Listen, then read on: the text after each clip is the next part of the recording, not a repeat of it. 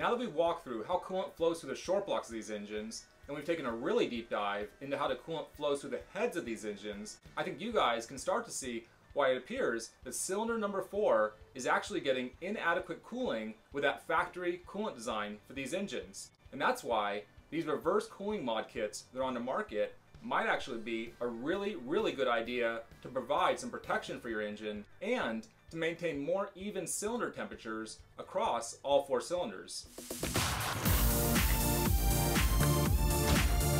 This is my little Subaru-only shop. It's a DIY Subaru channel. It's a channel where all I do is Subaru builds and race Subaru vehicles in motorsport events. It's a DIY themed channel where I walk you guys through the steps to get your Subarus back on the road and hopefully do a little racing of your own. So thanks for checking out the video, guys. I really appreciate it.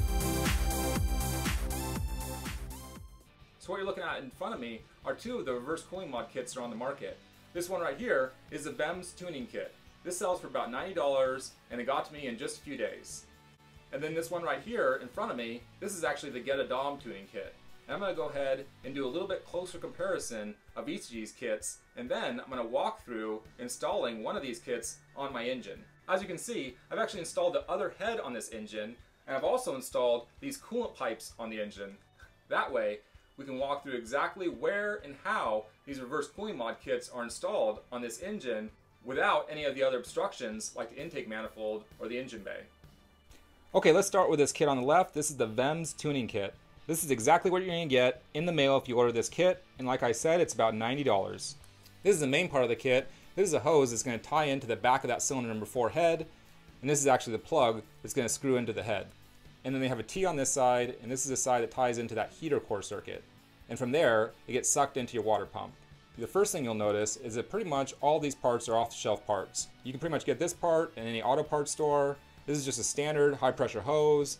These are just standard stainless steel crimps, although I have to mention they are high quality and they're stainless steel, so that's a good thing. And then this right here, this billet anodized fitting, this is actually an off-the-shelf part from a company called Phoenix Industries, and they actually even have their little logo right there on it still. So VEMS is definitely sourcing their fittings from this company called Phoenix Industries. And as a matter of fact, I've actually used one of their fuel pressure regulators, and they're a high quality company, and I definitely like their products. But it's definitely not made in-house by VEMS.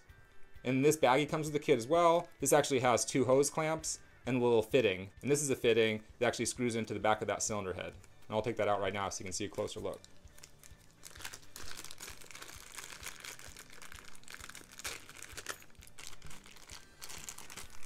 I'll also mention that these hose clamps look like they're stainless steel. Okay, here's that little fitting. And again, this is from Phoenix Industries. So VEMS is sourcing this one from Phoenix Industries as well. It's got a little crush washer on it. That should help seal it. But I'm pretty sure in the instructions will probably have you put a little RTV in here. I don't know, we'll see. I definitely would. Add a little high temp gray RTV. And then on this side, this is actually what's called an AN fitting, which stands for Army Navy, I believe.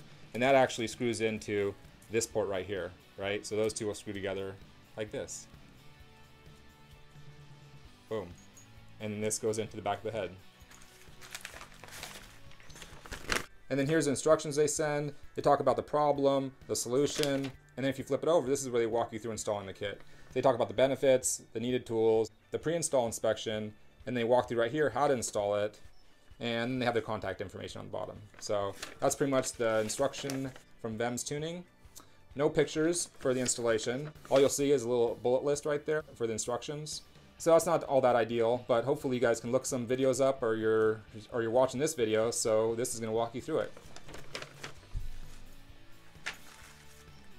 And this one over here on the right, this is actually the Get a Dom Tuning Kit. And I have to say, right off the bat, these are a much nicer kit. It's a much higher quality kit. You can see the fittings are just a lot cleaner and a lot more smoothed off. I really like the gold anodized look. I think there's a company called Beat Rush out of Australia that has a lot of gold anodized parts like this, so this would be a nice complement for those parts if you have them on your Subaru. This also has a stainless steel clamp right here. This is like a factory clamp. It's got rubber hose. It comes with this little stainless steel T-fitting, and this is what you use to tie into that heater core circuit. And then it comes with a few hose clamps. Those hose clamps are basically used to tie in this T-fitting. And then for the Get a Dom tuning, at least he has a picture. The VEMS kit didn't even have a single picture. So Get a Dom Tune kit definitely has a 1 picture. That's nice. And then right here, they walk through all the steps to install it. And they actually have a little outline of the fitting right here. So this is actually used to trim that hose for certain applications. Okay, so if we're going to compare these two kits, what do they really look like? Well, as far as the T-fitting is concerned, they're virtually the same thing. I believe they're both a 5/8 inch or something equivalent, and they're just a T-fitting. One thing I'll mention is you might get a little bit better flow through these T-fittings if you swapped them out for a Y-fitting. I think the real difference is actually in the fitting that screws into the back of the head. That's where the GDT Tune Kit clearly has a much higher quality part, which means he pretty much designed it from scratch, and he's having them custom made, unlike the VEMS kit that basically just sources parts available from the shelf. And to be honest, you guys could literally put together the same kit that the VEMS kit has right here. And then the other thing I'll mention is that it's not very easy to see with the light, but the GDT Tune fitting actually has a quite a bit larger interior diameter for the port that's exiting the head, which means that more coolant is going to flow through this kit. And that means you're actually going to have more cooling for cylinder number 4 with this kit. So I got to be honest, based on the quality of the parts and the design, I think this GDT kit is actually a better kit, and it's going to outperform the VEMS kit. And that's really what matters to me the most. Okay, let's go ahead and grab that GDT Tune Kit and let's walk through the installation on this EJ motor. Okay, we're here on the back of the engine. This is the left side of the engine, the left cylinder head, which is cylinders number 2 and number 4, and we're going to go ahead and remove that little plug right there. This is the plug that goes into that cylinder head and taps into that coolant passage right behind the combustion chamber. So we go ahead. Oh, damn. Don't do that. That's what you don't do. I know some of you guys out there are probably going to want to go ahead and try to make this yourself. Alright, I actually have my little sizing gauge, and I'll show you guys the size of this plug using the sizing gauge. Basically right there, it's an M20. That's the plug size, and then go ahead and screw it in. I didn't read the instructions, but you're probably going to want to put a little RTV on this. You can use that ultra gray, or you can go ahead and use the Subaru OEM RTV. So that's basically the idea. You're going to tap it in right there to the back of cylinder number 4. Okay, then we'll go ahead and grab that T-fitting, and we'll connect that to this rubber hose that we screwed in. Now you're going to have to read the instructions, but for certain makes and models, you're actually going to trim this hose. And go ahead and trim this hose down to the length that's shown at the bottom of that instruction sheet. But for right now, I'm just going to go ahead and do a mock installation for you guys. And you'll need to put on one of those hose clamps, so don't forget to install those suckers. And this sucker goes around and is going to tie into your heater core circuit. And you want to tie into this black hard pipe, and I'm going to put a little hose section right there to connect the two. As a matter of fact, I actually have a hose right here I can use, just to kind of show you guys what it looks like. And then I can step back and zoom out, and we can follow this circuit back to the water pump. So you go ahead and take this sucker, and that's going to connect in there. And of course, you're going to have those hose clamps on all these fittings. Okay guys, and we follow this black hard line down along the engine. You can actually see how it weaves down along the front of the engine, through a couple of hoses, and then ties into the water pump, right there on the front of your engine.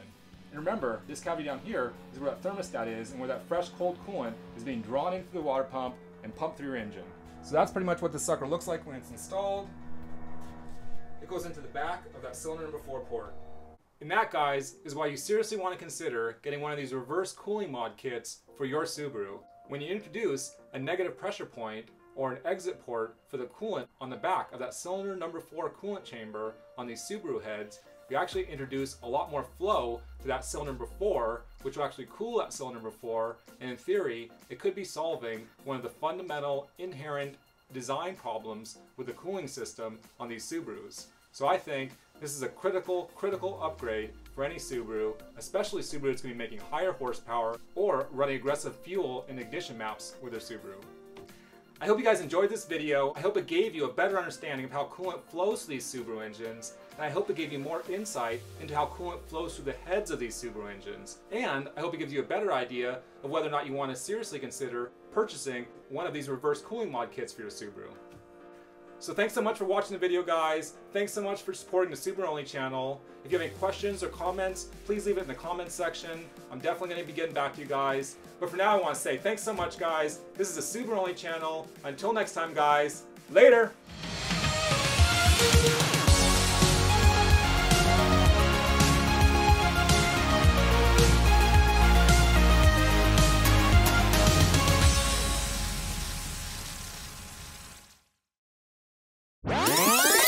Thanks again for watching this video, guys. As you guys know, I'm a diehard Subaru enthusiast. And I've also had the opportunity to be involved in motorsports for over 2 decades now.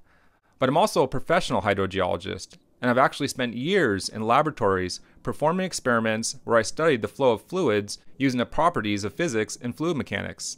In these YouTube videos, I'm actually able to combine my experience from the laboratories and all the research I've done with my experience from all the motorsport series I've been involved in and my passion for Subarus. If you have any professional inquiries about Subaru-related R&D or digital marketing and media, you can contact me at SubaruONLYshop@gmail.com. Or if you work in private industry or for a public municipality and you'd like to contact me for professional environmental or engineering and design services, you can review my professional academic background, my professional research experience, and my professional consulting experience on LinkedIn. Just go ahead and sign into LinkedIn and look for Luke Shannon and then type TRC. That's the company I currently work for, and if you type Luke Shannon and TRC, I'm the only person that's going to come up. Thanks for checking out the video, guys. I really appreciate it. I hope to hear from you soon.